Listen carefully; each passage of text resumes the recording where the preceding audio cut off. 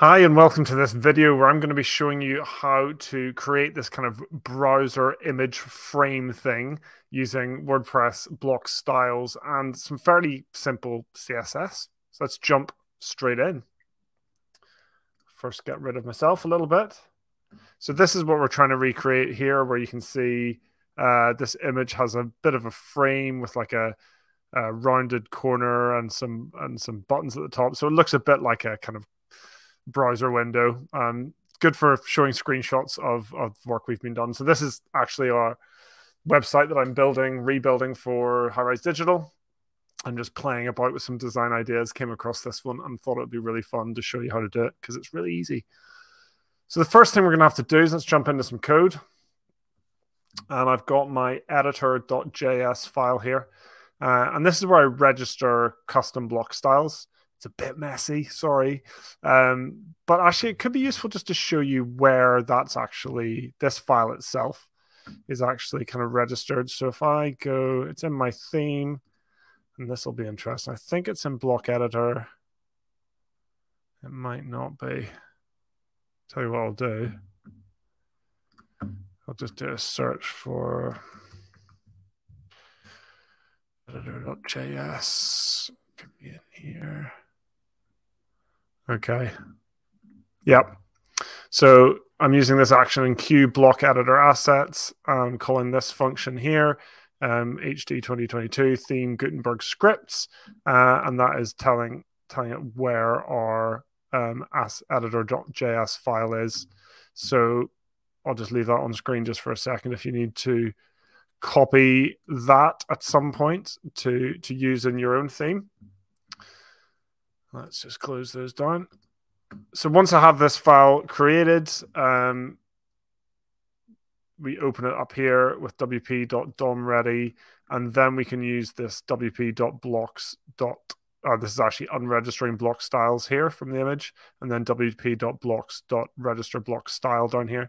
So this is for the image block. We're actually going to do this today on the media text block. So I'll just do a search for media because I know I've used this kind of thing before. There we go, media text. And I've actually got it in here already. So I've already got the default style. I've got what I've called an overlap style, which is different. And then I've created my new style here called browser frame. So I've given it a name and a label, and then we're good to go. So once we've done that, this is just from scratch. Then I'll just refresh the page. Everything's gone. So we're kind of starting from scratch. So if I go into the edit page now, is that style available? Browser frame. Let's just refresh the page just to double check everything is as it should be.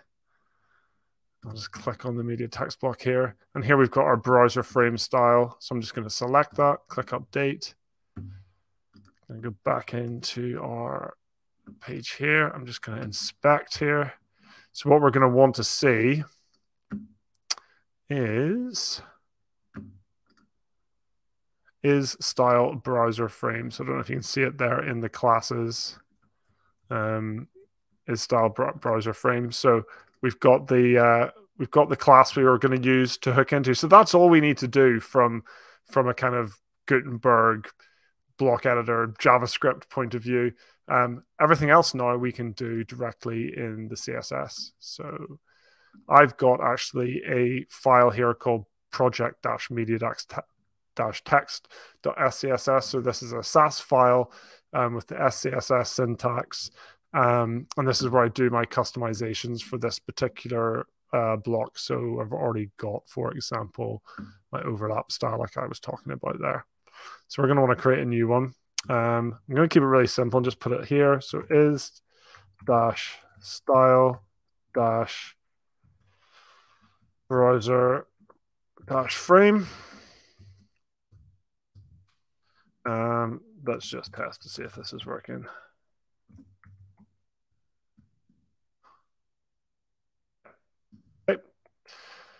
Okay, so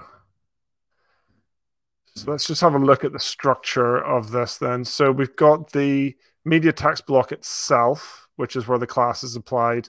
Within that, we've got this figure element, and this is the WP block media text media class. And then within that, we've got the image. So interestingly, while hovering over this, I notice because I'm doing this kind of pushing the image off to the side style, the figure itself isn't actually the width of the image. So if we applied some kind of effect like a border to the figure, it's not going to be wide enough. So we're going to have to apply that to the image. So let's just do that first. If I grab this class, I want to target that. And then I'm just going to do this. There might be a better class to use for the image, so I don't have to use an element. Okay, so I could do something like, if we want to use classes, class, is it that? That kind of pains or starts with? I can't remember. Let's just try this. Try it.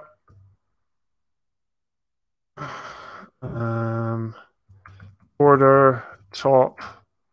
I'm gonna use relative units. I'm gonna make that a bit. Let's go 2 rem solid red just for full. Oh, let me spell solid correctly. Full impact. See if that works. Okay, so that's good. So my selector did work. So that class selector was just grabbing the first part here. So it can have any number after it, but it's WP, something starting with WP dash image.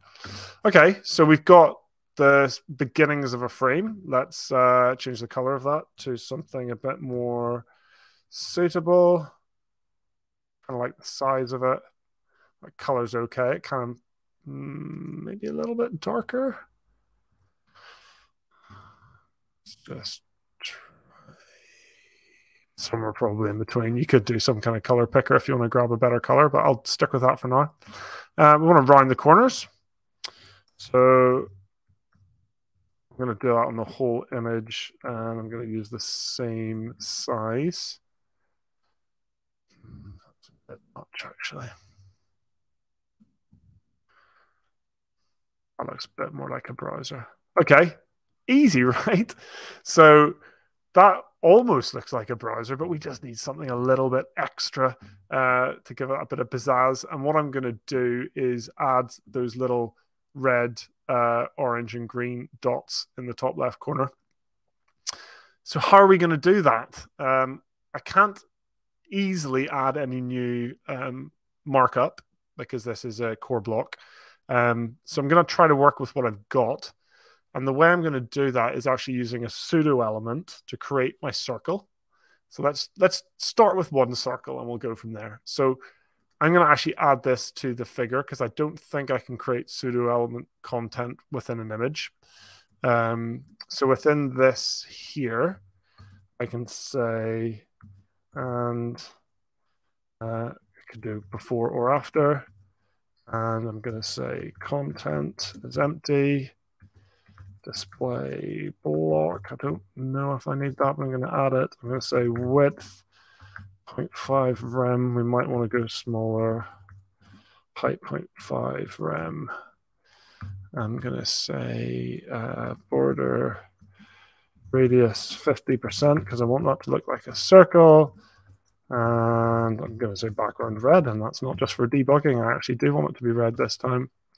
So let's see. Does that exist anywhere at the minute? Okay, so there's a red dot up in the corner. We might want to go slightly bigger with that, potentially. Would 1 look too big? I think it would. Yeah, I think it's going to be a bit big. So let's go cut this in half. In fact, let's go. Nice. Yeah, that's good. Okay. I'm liking that, but now we need to position this. So at the minute, it is just happening before the image. So you can see it's that, and then the image sits underneath it.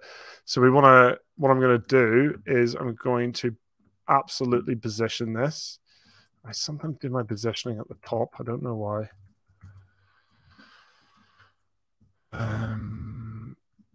Oh, you're going to disappear. Oh, there it is. Perfect. And then I'm going to move it down by what? 6.5. It's kind of like, what was the size of the radius? 2 rem. So it's going to be like, just going to say, let's just read that minus, yeah. And I'm just going to do this as a calculation. Obviously, you could just write 0.66 in there. There we go. And I'm going to say left. Let's try 1 rem for now. Whoa, okay. So what I've now realized is that it's positioning it absolutely to the whole media text rather than the figure. And that is because the figure doesn't have position. So position relative on the figure. Pop that back in. Perfect. Okay, so we've got a dot. It's pretty well positioned. But now we need 2 more. Unfortunately, I've only got 1 more pseudo element to play with, so I could do an after and make it green and position it. But what about the orange one? So I came up with an idea of using box shadows instead. So we'll start here. We'll say box shadow, and I'm going to say something like 0. I'm going to change these units. So we don't want to move vertically. We do want it to move horizontally. We don't want any spread or any shadow, like any blur. So 0, 0 for those. And then we can just give it a color. Let's see what happens. Ha! I did these the wrong way around.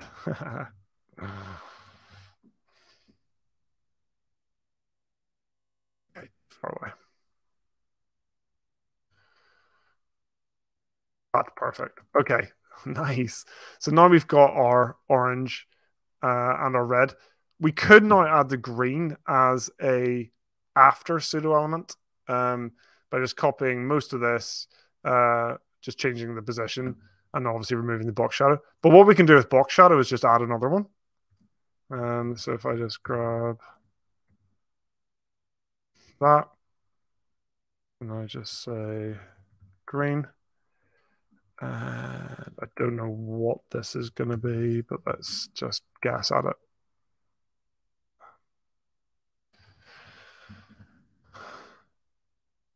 it. Perfect. There you go. And that is our little browser frame using some simple CSS and a block style in the block editor. Hope you enjoyed the video. If you did, please consider leaving a like. Every single one matters because we don't get very many. So it's really great to get some likes. And also, if you do want more of this content, I put out videos like this. My colleague Mark puts out more back-end focused videos. We've also got our WP Cafe show every week where we just chat about agency life and WordPress development. So if you'd like all of that stuff, consider subscribing to the channel and hopefully see you back here again soon. Thanks. Bye-bye.